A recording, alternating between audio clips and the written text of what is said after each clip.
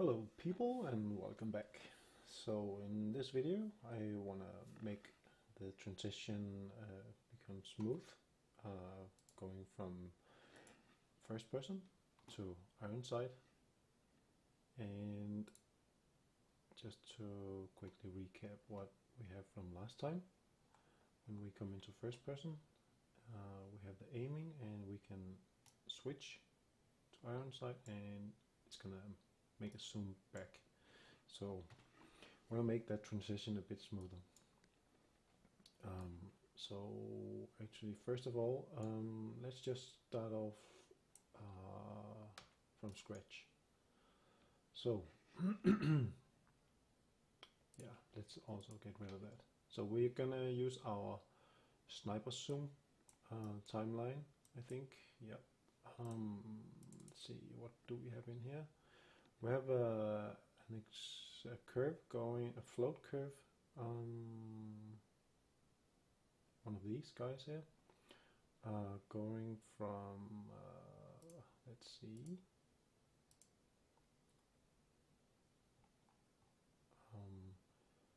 90 to 60, no, 45. So this is, yeah, this is the the field of view. And then we have an opacity, which I will actually rename just to call this alpha. And that's going to be clear in a minute why I want to call it that. So that is still going to go from 0 to 1. So nothing new there. I just renamed the timeline. Actually, can I rename it? Yeah, I can rename it. I can call it Ironsight timeline. Okay, so let's let's leave it here for a bit. So what we want to do first is actually to check what we only want to switch into Ironsight if we are in first person. So we have a function for that, get view mode. Let's open that one up. So this is taking our first person cam, which is just returning our first person camera, and checking if that is equal to the active camera. And last video I mentioned that I kind of decided not to use these functions because, yeah, well, so just for clarity, let me just bring down the first person camera, this one. I could have just left that, but anyway. So what we, the principle of this transition is that we are actually going to add, what is this, the first follow, and we have the first person camera, and we have an Ironsight, so that's 3 cameras, so we want to add a 4th camera, which is going to be called a transition camera.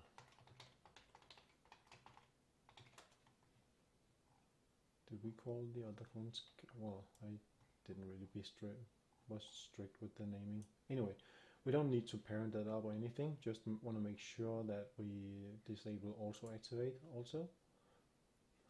And the thing about this in first person state is that actually when we are in, since we're only going to be using this one in first person to switch from first person to Ironsight, and also an Ironsight, strictly speaking, is kind of a first person thing, then we want to add a few of these. So it's got to be equal to this one, or it's got to be equal to this one. So as I said, it's going to be that or that or that. It's going to require us to add an OR in between here. Add another one, say OR. That's going to say, okay, so if it's one of these, then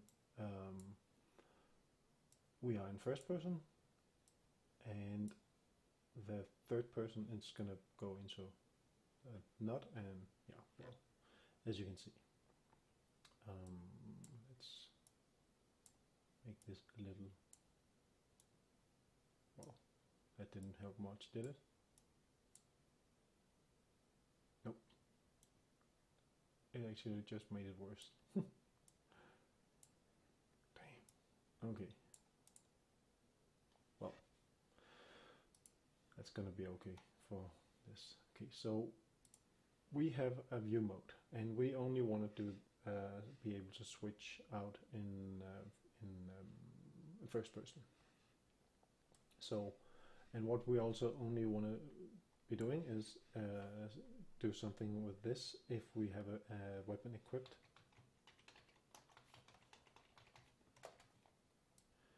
That's another function we made last time, which is saying, do we have an equipped item, and is it valid, and is it a weapon? And then it's going to return true if this one, yeah, if this one succeeds to cast as a weapon. And actually, why did we drag from this one? We want to drag from this one. Okay. Anyway, let's continue. So you want to make a branch here and say both of these statements have to be true. So we need to add an AND. This one, and in first person, this one. Okay. And off from the weapon, we want to get the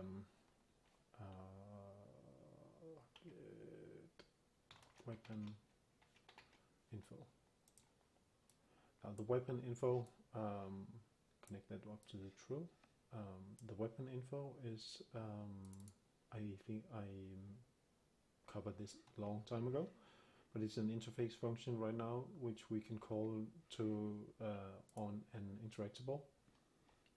So if you have no idea what that is, then go back and review some of the earlier tutorials.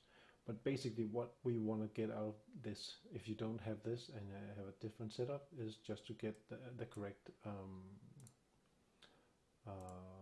weapon Ironsight cam offset, which we found in the previous 2-3 videos back.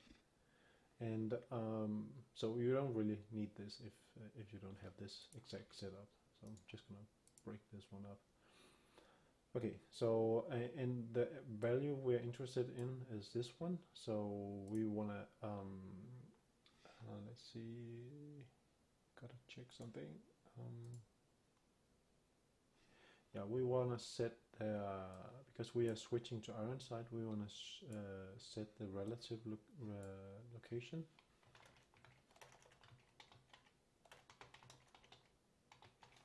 So I realize I'm repeating something now, but it's just to make things more clear what I'm doing.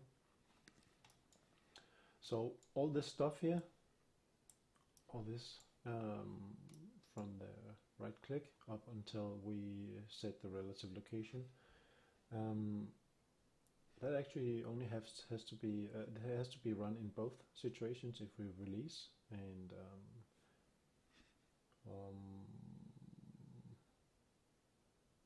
because if we zoom in into Ironsight and then scroll the mouse button, then we would end up in third person, and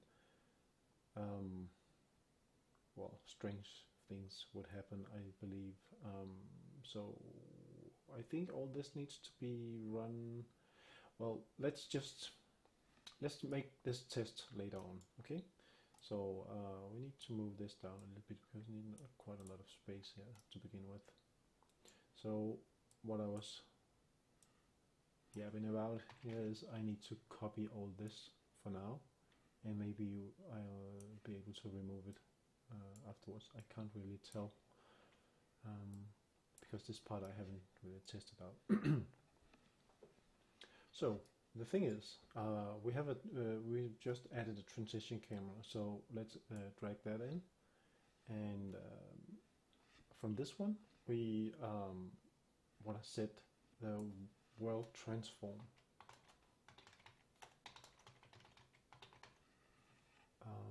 Nope, this one, sorry. This one. So the transform is basically a combination of the location, rotation, and scale. So we combine that. And the transition camera, when we are zooming into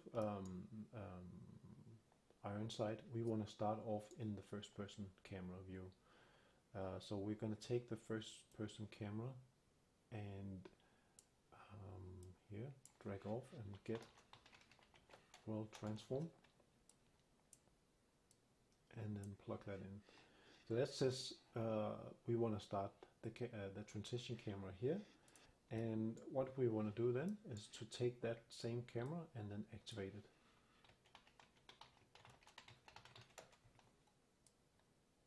Okay. And as you remember, all this stuff here is saying we are disabling the previous active camera, and then we are setting this camera to be active and updating our active camera variable. Okay. So from here we want to find our timeline, which I hid away somewhere down here. So in the case where we go into Ironsight, we want to connect up the play, and then we want to do a few things because from the update here, what we want to transition is the let's see, it's the transition camera, and we want to change that transformation. Well, transform this one, and we want to base that off a new transform, and that is gonna be a lerp transform. So the thing with the lerp is that it takes you can use it both for floats and for vectors and everything, but it takes an alpha. So alpha of 0 means that it's going to take the value from the bottom, and a value of 1 is going to take the top one. So let's see, was that right? Did I say something wrong there? Hang on a sec. Let's drag this one. Gotta get the first person camera and get that world transform. No, well, it's the opposite way. So if it's 0, then it's going to take the top one, and if it's 1, that's also more logical. And if it's 1, like this, and then it's going to take the bottom B transform. Okay. So right now we really don't care what this is, because we are actually just going to plug in the alpha, and the alpha was the one going from 0 to 1.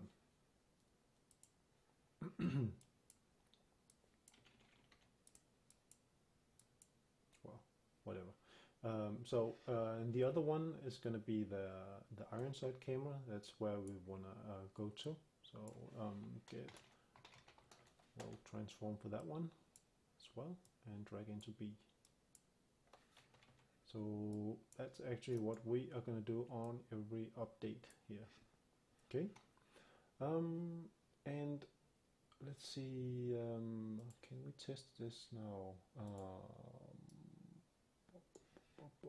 I think we can actually. Let's see.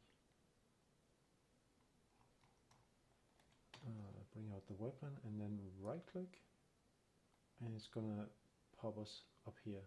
So right now the camera is moving, but we got a nice transition. Let's try that out again. Go into first person, and then I'm going to slow down time, so it's going to make this transition. So the idea with making this transition is that if you wanted to take aim, you kind of imagine that your hands are a bit down, and then you would pull up the hands towards your eyes. So this is actually where we are cheating a little bit, because right now it looks like we're pulling the hands up, but actually we're pulling the camera down. So that's where the trick comes in. So well, So let's just say that's okay. Let's pull that up there, and once we're finished, then we wanna do one or two things. So for now, we are just gonna, because we're testing right now, so we are gonna say once we're finished, we wanna activate the Ironsight camera. So activate camera. So once that's finished, it's just gonna go into this one. So let's take a look at that. Okay, so we right click, and now we are in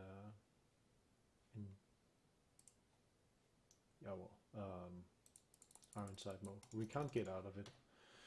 So that's what we're going to take a look at next. Actually, what we need as a new variable for this, we need to add a boolean. Let's call this to Ironsight, and we can start off by adding it at the end when we're finished and see how that works. So this variable is going to be, when we finish, we want to check, I'm going to make a branch first in between here. So we want to check, are we going to Ironsight? Yes or no? And to begin with, this is going to be false. So let's say compile and save. So what is my default here? So to begin with, we want to go into this one, and then we want to change it to false. Okay. So right click, and then we still can't get out of it. Let's continue with the bottom one down here. So we have all this stuff we just copied, and we have the Ironsight cam. Well, when we want to go the other way around, let's see, we still want to set this one maybe, because let's say you zoomed in and your controller allowed you to change weapon. That doesn't really make sense. Actually, it doesn't really make sense. Okay, because I can't really figure out what is the correct way to do it. Just copy this if you want to follow along. I will probably change this in a later video. Anyway, what we want to do with the beginning camera is gonna say we are gonna start off in the this one. We want to start off in the Ironsight cam when we go back, and not that one. And then we want to activate that camera. The same camera, that transition camera we just made, and then we want to reverse this one. So once we come back, we want to activate the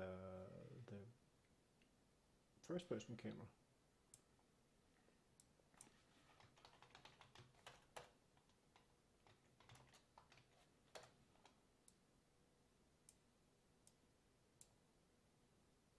And then we want to change the state of this one. Okay. So let's test that out. Okay, so we can now jump in, and when we release, it's gonna pop back out. So now we can, it looks like he's pulling out the arms, and then releasing, he's putting it down. Now this is pretty good. What I don't really like is if I click and it catches in between, and actually it ends up being reversed, so you can't really see that. But so what we want to do, because this variable is only set if I'm finished, so if this timeline doesn't finish, then the variable will not be set and kind of will have things mixed up. So what we can do to fix this is to say get away with that, and we can let's see, we can say in the beginning here we can just say set to Ironsight to be true, and set to site to be false. And that basically means that we are making sure to say when this finishes, we will set the respective camera correctly depending on the initial value. So let's see how we can see it.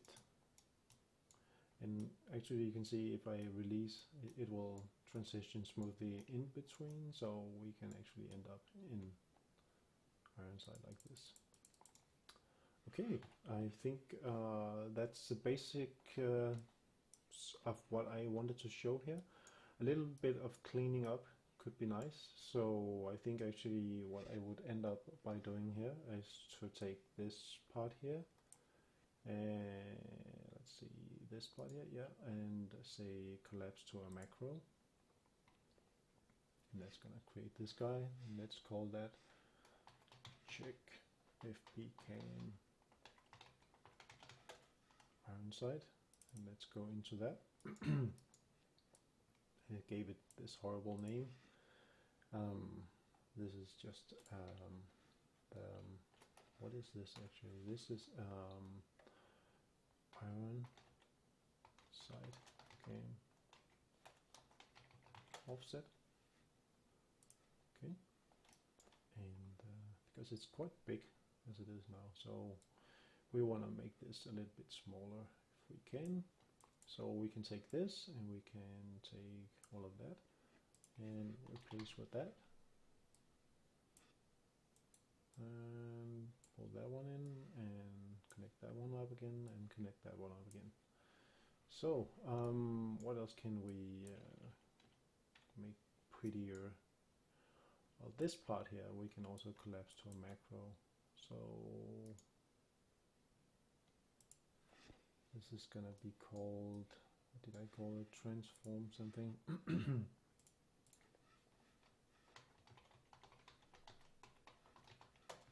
Transform aim cam, like that. And then just move this over a little bit, and a little bit of this, and a little bit of that, and pull this over. Okay. And then we have a much prettier blueprint called this Ironsight stuff, because stuff is a good word. And well, don't know if you want to do that. Actually, I don't want to. Maybe, well, yeah. Okay. The last part I didn't really do anything about is changing the oh, I need a little bit space more. Changing the field of view. So the field of view could be changed in here because we have the transition camera, and we can drag off from this and set field of view. Oh, not that one.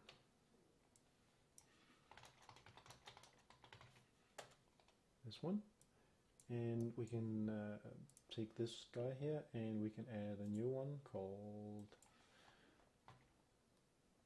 field of view, call that, make it a float, and we can connect that one up and make a little reroute something. Okay, so that the field of view.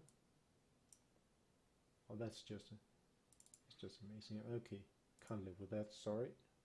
Need to remove the alpha. Need to add a new. Sorry.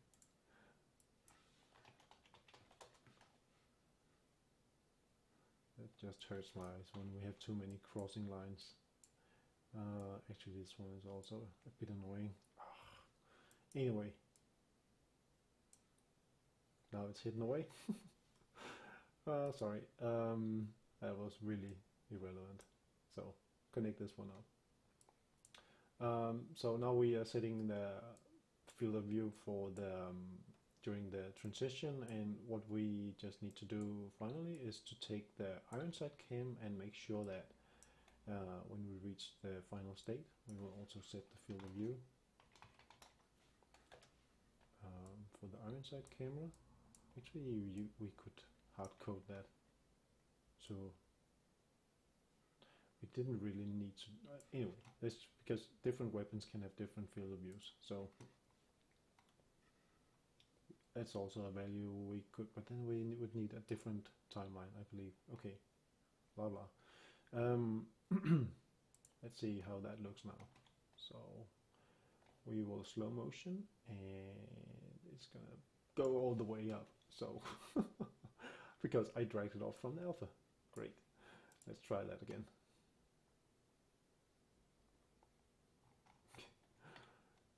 So all the way up like that. So when we take that in slow motion, it's going to look like this, and release. It's going to put the weapon down. And well, one last detail you might want to do, I haven't done it yet actually, is to, okay, this looks cool, huh? I like that.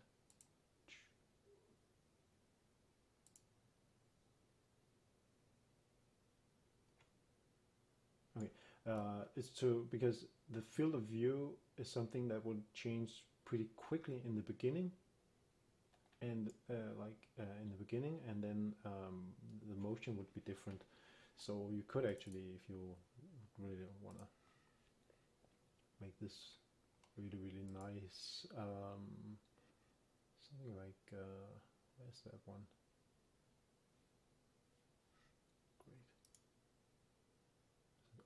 So could add something like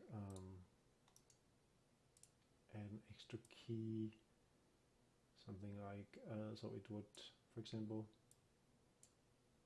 okay, as I have really not worked with these a lot. I know you can bend it.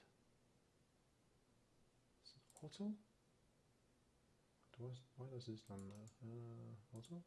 Okay, great, and okay. Well, something, for example, like maybe this.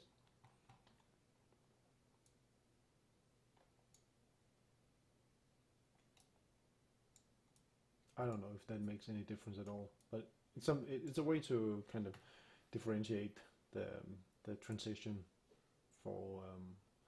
Why does this keep popping in? Differentiate the transition so that the movement will appear different, and from the oh, this is the alpha I changed. That's great. Okay. No. Anyway, you don't have to look at me play around with this. And that is actually what I wanted to show for this video. I'm just gonna fix this up. I changed the wrong one. I wanted to change the field of view actually. So I hope you enjoyed it, and let me know if you have any questions. Next video I might want to try a different approach, maybe something completely different, but we'll see in the next video. So bye for now, and see you in the next.